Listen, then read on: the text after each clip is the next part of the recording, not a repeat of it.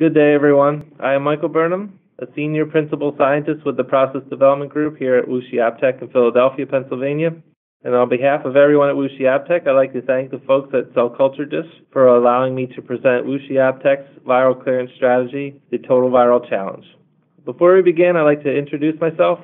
Again, I'm Mike Burnham. I've been involved with viral clearance operations here at WuXi AppTec for more than 20 years, serving as Director of the Viral Clearance and Virus Purification Departments. In these roles, I've served as Study Director for numerous viral clearance protocols, as well as provide technical advice regarding the design of viral clearance studies and scale-down processes. Additionally, I've led teams focused on developing new and novel purification strategies for multiple virus types to improve the growth, assay, and quality of viruses used in viral clearance studies, in addition to developing and validating assays for new and emerging viruses. Currently, I'm working in the Process Development and Commercialization team here at WuXi AppTec to develop a process for the GMP manufacture of recombinant lentiviral vectors. Throughout this webinar, I will detail our service platform for viral clearance in an effort to drive higher log reduction values through the optimization of process steps and study design. I'll provide a brief review of the viral clearance tools WuXi AppTec uses to achieve a targeted log reduction values and how these can be incorporated into a successful study design. Additionally, I will focus on our viral challenge spiking strategy using a total viral load challenge to target LRVs, or log reduction values, for each process step evaluated within a study. This total viral load strategy has been utilized for the past 3 years, and all the studies that have used this approach have been reviewed and widely approved by all regulatory agencies. Viral clearance is a critical component of the regulatory submission and approval process. These studies help to define the overall safety of the drug product by means of evaluating the capacity of a manufacturer's downstream purification process to eliminate potential viral contaminants. WuXi AppTec has successfully completed numerous viral clearance studies for our customers, and we have been presented with many considerations and challenges over the years, i.e., difficult processes, products, materials, and process step limitations. This has helped us to better design and define a viral clearance platform and testing strategy for continued success. Additionally, we have cultivated relationships with numerous companies and vendors over the years to get a better understanding of the nuances with working with their products in an effort to improve study design and execution. From our experience with working with our varied customer base, we have developed a viral clearance service platform to drive higher log reduction values through the optimization of process steps, as well as help define the limits of the purification processes themselves. There are several tools that WuXi AppTec utilizes to increase the potential success within a viral clearance study. Technical aspects such as our highly purified virus preparations, as well as our highly sensitive plaque assay, has helped to significantly improve the overall log reduction values that can be achieved within a viral clearance study. Additionally, we have implemented a new spiking strategy for viral clearance studies referred to as the Total Viral Load Challenge that has been successfully implemented several years ago. This Total Viral Load Challenge strategy was developed in an effort to provide more consistent performance for process steps within replicate runs, as well as across multiple products and platforms. The basis for this new spiking strategy is that we focus on spiking load or starting materials based on the total viral load as opposed to the traditional percent spike model. So early viral clearance studies were performed strictly based on a volumetric percentage of virus added to the load materials prior to processing. These guidance documents limited the overall viral load to less than 10% of the total volume to be processed. Historically, our customers were utilizing 1 to 2% spikes for column chromatography steps, 0.1 to 1% for filtration, and 5% for inactivation steps. While we have certainly executed many successful viral clearance studies following these typical percent spikes, there were instances in which lower than expected clearance was achieved for specific process steps. Though reasonable explanations for these unexpected results could be determined, we wanted to further address concerns about this unexpected data and how to better plan for successful viral clearance. So through this exercise, WuXi AppTec's viral clearance technical team used our experience and knowledge of viral clearance, as well as queried our viral clearance database to determine what factors contributed to performance issues and data variability. We reviewed multiple aspects of effective and unsuccessful studies and compiled and analyzed these results to determine what trends could be deduced from real-world examples and be readily applied to study design to provide customers with a better chance of success. As a result, we implemented the total viral load strategy into our current platform as an effort to reduce the variability our customers may have between projects and regulatory submissions. For the remainder of today's talk, I'd like to focus on virus removal filtration. For many biological products, virus removal filtration is included to reduce the risk of adventitious viruses from the final product. It is considered the only true robust process step for typical biologic processing, capable of completely removing all virus types, and companies often rely on this step to show complete clearance of each virus evaluated within a study, especially in cases where other process steps obtain low clearance. However, without careful consideration during the design of the viral validation, this step can provide challenges to the overall success of the viral clearance study. Historically, these challenges have been virus breakthrough, particularly with small parvoviruses, interactions between the product and virus stocks, as well as poor performance, i.e. plugging of the filter.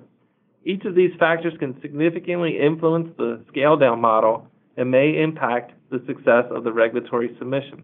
So, as a CMO, how do we better control the design of viral clearance studies to optimize results?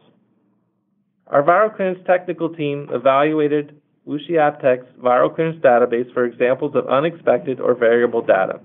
We focused on the virus removal filtration step. Within that data set, in all cases where the virus was greater than 30 nanometers and the smallest pore size virus removal filters were evaluated, no virus breakthrough was observed. However, when we performed a deeper dive into the data, we noted that parvoviruses showed the most variability in the clearance data obtained. We started to observe a trend in the data that when the filter was challenged with a high viral load, in these instances, a total amount of greater than 9 logs of parvovirus challenged, there were many more instances of virus breakthrough and variability between the replicate data, as shown in the table above. Upon further review of those studies in which complete clearance of parvovirus was observed, we noted another trend in the data that started to lead to more favorable and expected results. When viral challenges of 7.5 to 8 logs were used during the viral clearance studies, we noted more consistency in the results, with little variability between the replicates, as well as complete retention of the parvoviruses. Additionally, coupled with our large volume testing, we were able to show high log reduction values achieved for each run. When implementing filtration study designs, we became more concerned about the total viral load rather than just percent spikes. As mentioned previously, we have obtained successful viral clearance for our customers when percent spiking strategies were used. Though we've standardized our processes for production and purification of all virus stocks used at WuXi AppTec, there may be slight differences in the titers and, to some degree, the purity levels of each virus lot. Spiking strictly based on percentages may lead to over-challenging the capacity of a particular process step and reduce the potential clearance that could be achieved. Spiking with a set amount of virus per step, the total viral load approach, could help eliminate some uncertainty from the viral clearance study. Spiking based on the titer of each specific lot of virus can allow for consistency between projects, as we are now targeting a specific total amount of viral challenge per step. Using our knowledge of successful viral clearance process steps coupled with the use of our ultra-pure, high-titer virus preps and our large volume sampling, we are better able to achieve a target LRV for each process step. This allows our customers some assurance of the clearance they can predict for their viral clearance study prior to executing. We have initially implemented the total viral load strategy for filtration studies and have since expanded the same approach for all process steps. As mentioned previously, we have successfully implemented this strategy for over 3 years now, and the data from these studies has been reviewed and approved by multiple regulatory agencies. When performing this type of spiking strategy, there are several considerations to take into account: the process step, the product purity, the virus titer, product throughput, historical data, and so on. I will now walk through how we calculate the viral challenge. In the example provided, we are spiking 200 mils of load material with virus, having a titer of 3.3 times 10 to the 8th PFU per mil. Using the percent spike approach, 1% volume to volume in this case, we would be spiking greater than 2 mils of virus into the total amount of load material, resulting in a challenge of more than 8.8 logs of virus. Using the total viral load challenge, in which we targeted 7.5 logs of total PFUs, we would be spiking only 100 microliters of virus into the load. In the percent spike model, we are challenging the process step with 20 times more virus than the total viral load challenge. And based on historical data, this may result in performance issues, potential viral breakthrough, and potentially a lower LRV or even inconsistency in the replicate runs. If these results do occur during the validation runs, this may call into question the robustness of the process step, resulting in questions from the regulatory agencies during review. Having a more fine-tuned approach to viral clearance study design can yield benefits at the early stage of the submission process. With a more scientifically sound study design, targeting high LRVs from the more robust process steps, there may be situations in when the target clearance is achieved in fewer process steps, allowing for a reduced scope of work for each process and less resources dedicated to the early phase study design. In 2016, WuXi AppTec entered into a collaboration with Asahi Kasei to test out the total viral load challenge strategy in an effort to establish best practices for viral clearance study designs with the Planova brand of virus removal filter, essentially to try to find the right spike level for these filters.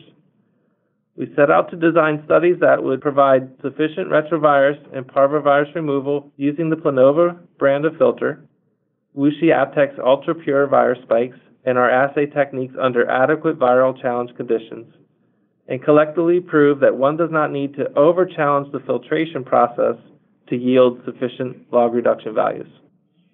The scope of the study was as follows. Human IgG in a low-conductivity phosphate buffer solution would be spiked with WuXi AppTec's ultra-pure grade of MVM or XMULV at a total viral load challenge of 7.5 log PFUs. Extra volume testing will be performed to achieve a target clearance of greater than 6 logs. For each filter type, high and low operating conditions would be tested. Following virus spike, low material is processed through each filter and feed material is collected into two 100 liter per meter square fractions, followed by a 10-minute complete system depressurization and process pause, and a single 15 liter per meter square buffer flush conducted at the initial operating pressure. Each sample was collected in a separate fraction. Each fraction was assayed separately using WuXi AppTec standard plaque assay methodologies for both MVM and XMULV. Large volume testing was conducted on the simulated pool to reduce the assay limit of detection and increase the reported LRVs in samples where no virus was detected. In each of the resulting filtration runs, no infectious virus was detected in any filtrate sample during the study, and there was no measurable impact of the low pressure or process pause on the viral clearance capacity of the filter. High log reduction values were achieved for each of the filtrate pool samples, and of note, no variance was observed between the replicate samples, signifying the consistency and robustness of the process step. Similar results were achieved with the Planova BioEX filter. Again, no variance was observed between the replicants, and high LRVs were obtained across all experiments. Additionally, within the study design, single runs were performed for each condition with purified retrovirus. As expected, no retrovirus was detected in the filtrate fractions for each of the conditions tested. There was no impact due to the extended process pause as well. It also must be noted that in all conditions performed in the collaboration, minimal to zero flux decay was observed during the runs, indicating that the viral challenge had no impact on the performance of the filter. In summary, the data shows both brands of Planova filters displayed good retention of both virus types, as no breakthrough was observed and high log reduction values were achieved. There was little to no impact on the flux compared to unspiked material, and importantly, no log reduction value impact observed from the low operating pressures or the process pauses. This study demonstrated the benefits of utilizing the total viral challenge approach in the design of viral clearance studies.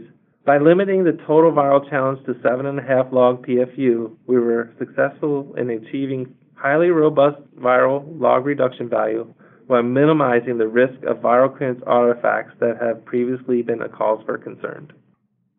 So I'd like to thank our collaborators from Asahi Kasei, Pauline Nemitz, Daniel Strauss, Isha Vaez, Nana Takahashi, and Nao-san Hirotomi. From WuXi AppTec, I'd like to thank Joe Hughes, Kara Romanowski, Dana Cipriano, Bridget Moran, Alex Schwartz, and the rest of our viral clearance and virus production teams. I'd like to thank you for your time. My contact information is provided in the slide below. If you have any questions about our total viral load strategy, as well as our viral clearance services, please do not hesitate to contact me. Thank you again.